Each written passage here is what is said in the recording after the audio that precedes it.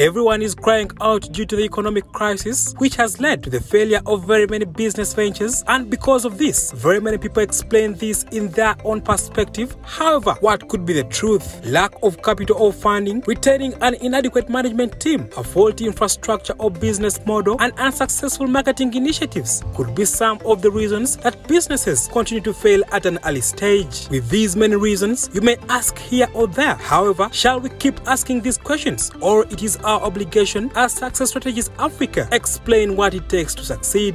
If we are to talk about poverty and underdevelopment, the brutality of these two, 95% of them, of poverty and underdevelopment, the brutality is faced at the micro level, at the individual level, not at the macro. At the macro, you only find 5. So, action to transform yourself begins largely, 95%, with you. Today, we'll bring to Dr. Paul Wabiga, an economist, a lecturer at Makerere University, take us through these solutions as we dig deeper in some of the ways to maintain a successful business venture. There is a saying that it's better to dream big, but start what? But start small. Because of that line of thinking, many of our youths have failed to succeed, not knowing that actually businesses start small and they grow with time. Most of the big entrepreneurs that we are seeing around the country have been in those businesses for a very long time.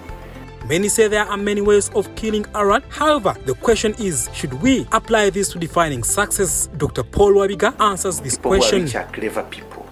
You need to be clever to become rich. To become wealthy calls for wisdom. You must have wisdom to be wealthy. Why? It is hard, for instance, to become rich, but it is even harder to stay rich.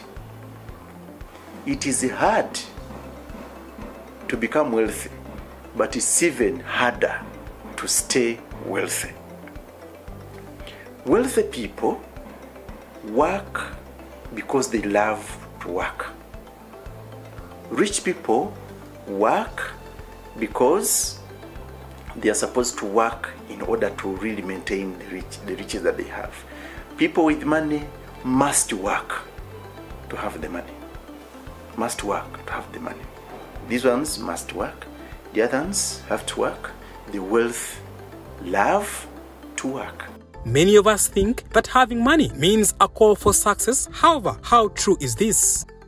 The only problem is that youths and even generally people think that one, we save after spending on whatever we wanted to spend on. Saving is a function of somebody's income.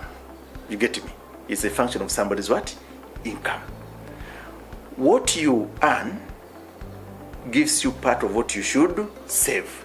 The first thing is that you must decide on how much, what is the proportion of savings that you want to make from the income that you earn. The condition is how you transform these savings and channel them into productive investments.